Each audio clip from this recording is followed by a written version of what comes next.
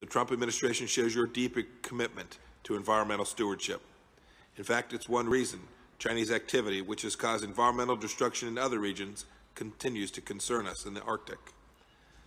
The Arctic has always been a fragile ecosystem, and protecting it is indeed our shared responsibility.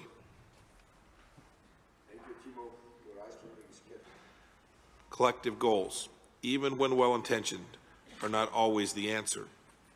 They are rendered meaningless, even counterproductive, as soon as one nation fails to comply. Regardless of whether a goal is in place, the United States strives to operate with honesty and transparency.